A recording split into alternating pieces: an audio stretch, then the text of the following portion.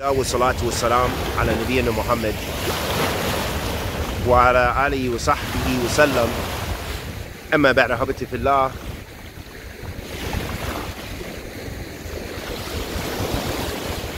Allah Tabarak wa Ta'ala created us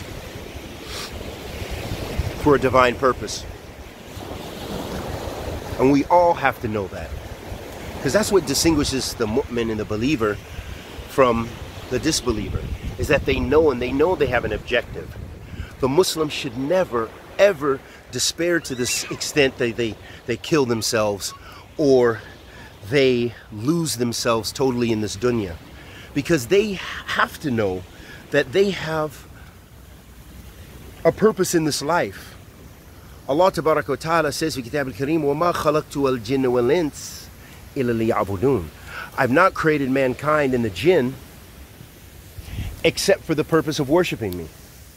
So we know that the purpose and the reason that we're created is to worship Allah subhanahu wa ta'ala. That it's not to follow our whims and our desires. It's not to just strive to pile up in this dunya. It's not to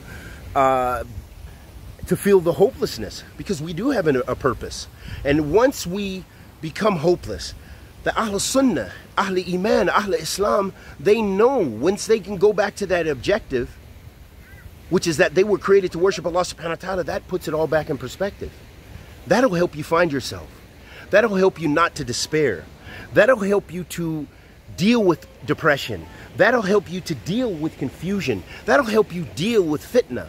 Is that you have to remember that your Lord subhanahu wa ta'ala, worshiping Him tabarak wa ta'ala, is the objective. And that He subhanahu wa ta'ala, all la hawla wa la quwwata illa billah. There is no might nor power except with Allah Azza wa Jal. That your salvation is with Allah subhanahu wa ta'ala.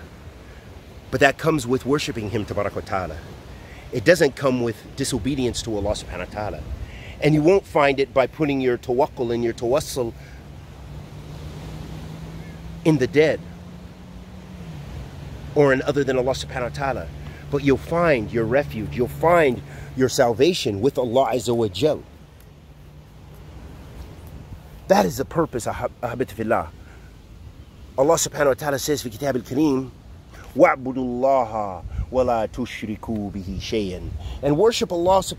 Allah Tabarak wa Ta'ala commands us in the Quran. He says, وَاعْبُدُوا اللَّهَ.